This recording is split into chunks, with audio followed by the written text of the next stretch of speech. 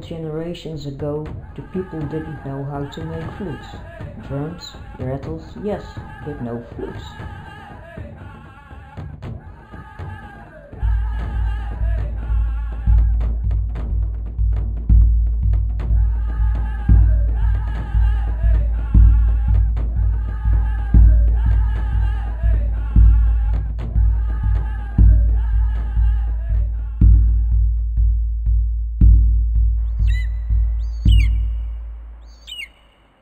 In these long past days, before the white man came with his horse and fire stick, a young hunter went out after game. Meat was scarce, and the people in his village were hungry. He found the tracks of an elk, and followed them for a long time. The elk was wise and swift. It's the animal that possesses the love charm. If a man has elk medicine, he will win the one he loves for his wife. He will also be a lucky hunter. Our poor young man had no elk medicine. After many hours he finally sighted his game. The young hunter had a fine new bow and a quiver made of otter skin, full of good straight arrows, tipped with points of obsidian, sharp, black and shiny like glass. The young man knew how to use his weapon. He was the best shot in the village, but the elk always managed to stay just out of range, leading the hunter on and on. The young man was so intent to follow his prey that he hardly took notice of where he went. At dusk, the hunter found himself deep inside a dense forest of tall trees. The tracks had disappeared, and so had the elk. The young man had to face the fact that he was lost, that it was now too dark to find his way out of the forest. There was not even a moon to show him the way. Luckily he found a stream with clear cold water to quench his thirst. Still more luckily, his sister had given him a rawhide bag to take along, filled with washna pemmican, dried meat pounded together with berries and kidney fat, sweet, strong washna. A handful of it will keep a man going for a day or more. After the young man had drunk and eaten, he rolled himself into his fur robe, propped his back against a tree and tried to get some rest. But he couldn't sleep. The forest was too full of strange noises, the eerie cries of night animals, the howling of owls, the groaning of the trees in the wind.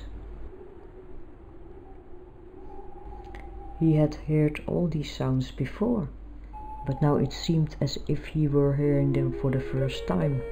Suddenly there was an entirely new sound, the kind neither he nor any other man had experienced before.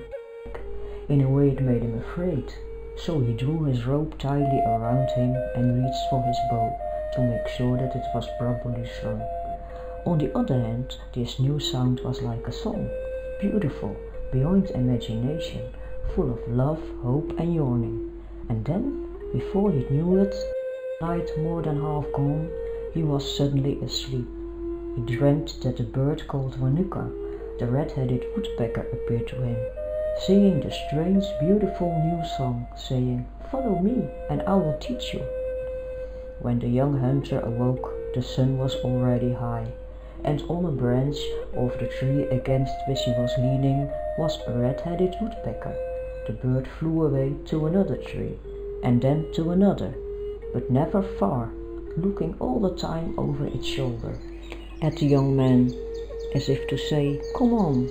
Then once more the hunter heard that wonderful song, and his heart yearned to find the singer. The bird flew toward the sound, leading the young man, its flaming red top flitting through the leaves, making it easy to follow. At last the bird alighted on a cedar tree and began tapping and hammering on a dead branch, making a noise like a fast beating of a small drum. Suddenly there was a gust of wind, and again the hunter heard that beautiful sound, right close by and above him. Then he discovered that the song came from a dead branch, which the woodpecker was belaboring with his beak. We find, moreover, that it was the wind which made the sound, as it whistled through the holes the bird had drilled into the branch. Kala, friend, said the hunter, let me take this branch home. You can make yourself another one. He took the branch, a hollow piece of wood about the length of his forearm, and full of holes. The young man walked back to his village. He had no meat to bring to his tribe, but he was happy all the same. Back in his teepee, he tried to make the dead branch sing for him. He blew in it, he waved it around, but no sound came. It made the young man sad. He wanted so much to hear that wonderful sound. He purified himself in the sweat lodge and climbed to the top of a lonely hill. There, naked, resting, with his back against a large rock, he fasted for 4 days and 4 nights, crying for a dream, a vision to teach him how to make the branch sing. In the middle of the 4th night, Wanuka, the bird with the flaming red spot on his head, appeared to him, saying, "Watch me!" And in his vision the young man watched very carefully. When he awoke, he found a cedar tree. He broke off a branch and worked on it for many hours, hollowed it out delicately with a bowstring drill, just as he had seen Wanuka do this in his vision. He riddled the branch into the shape of a bird with a long neck and an open beak. He painted the top of the bird's head red with wahasha, the secret vermilion color. He prayed and smoked the branch with incense of burning sage and sweet grass. He fingered the holes, all the while blowing softly into the end of the flute. Because this is what he had made, the first flute, the first Siotanka. And all at once there was the song, ghost-like and beautiful beyond words, and all the people were astonished and joyful.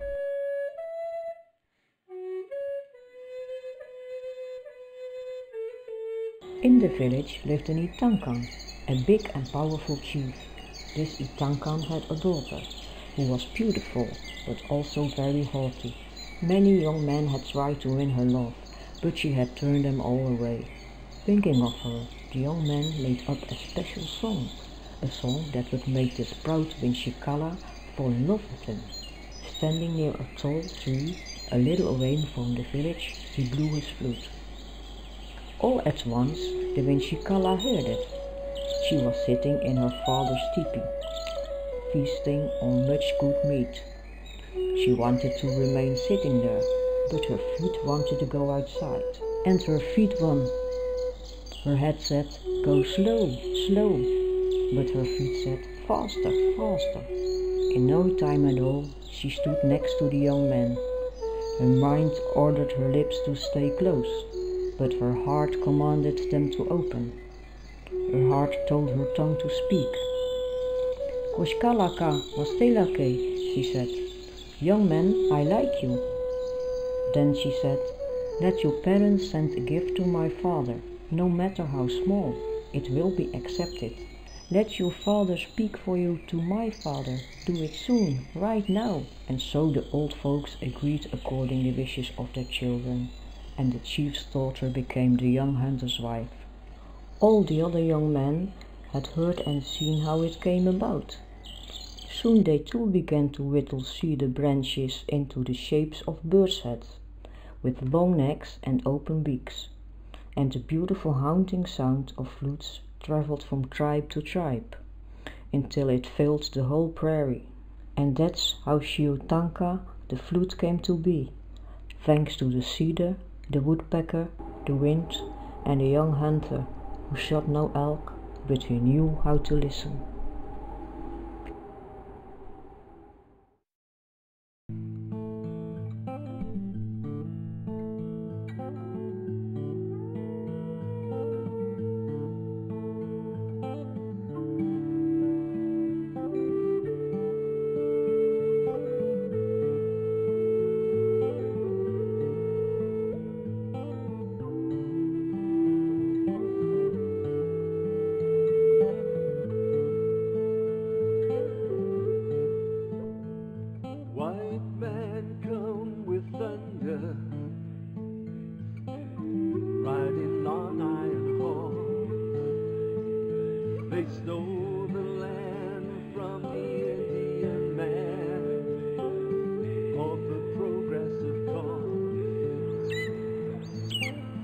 Proud eagle never fly, proud eagle never die.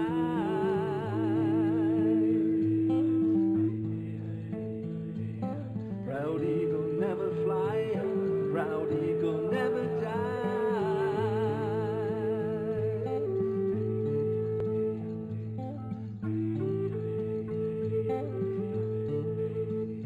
They build their fiery temple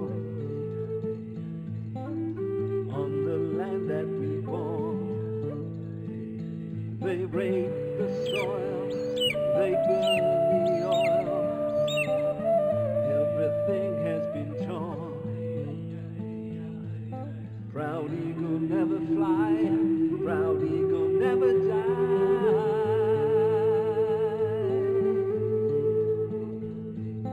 Proud eagle